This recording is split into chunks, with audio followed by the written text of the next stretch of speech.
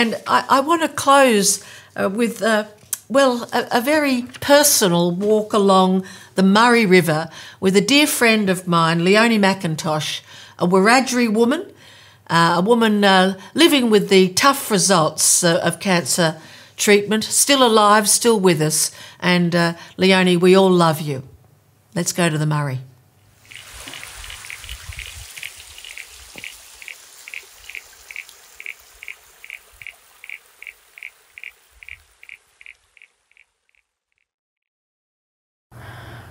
When I feel pretty yuck from the cancer journey, sad or grieving, when I get really scared and anxious, I have to go connect with country and I have to take that time out.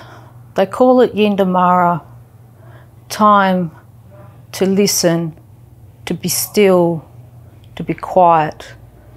And I know I definitely need that during my cancer time, because if I don't be quiet and I don't be still and I don't gain that energy and love from the earth, Wiradjuri country, I'll get disconnected. Watching the river flow kind of takes away the grief that's there. It kind of, you know, you can mourn and grieve with the river. You can take some leaves off the tree and you can say, I no longer want this pain, and throw it in the river. We'll place our hands to gain strength and to ask permission to take some leaves to help us with our grieving.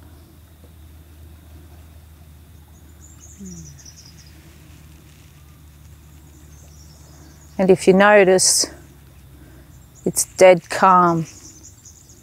So we have that permission to take the leaves from the tree. And I'd like to share them with you. And I'll go and take some of these ones for me.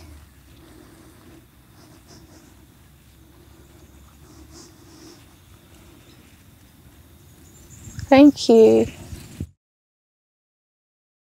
To country, regardless of being, you know, an Indigenous person or non-Indigenous person, regardless if you're born in Australia or not born in Australia, water is central to life. Water is very important, and the river is especially important for me. Take away the grief and all the hurt and the loss.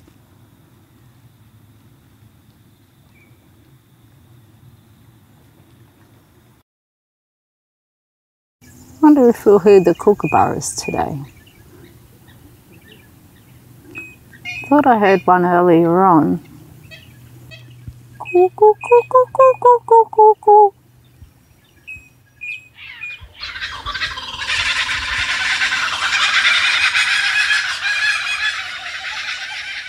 Yeah, and the river, she keeps calling out my Nabila. She keeps calling out my Nabila. She keeps calling out my name.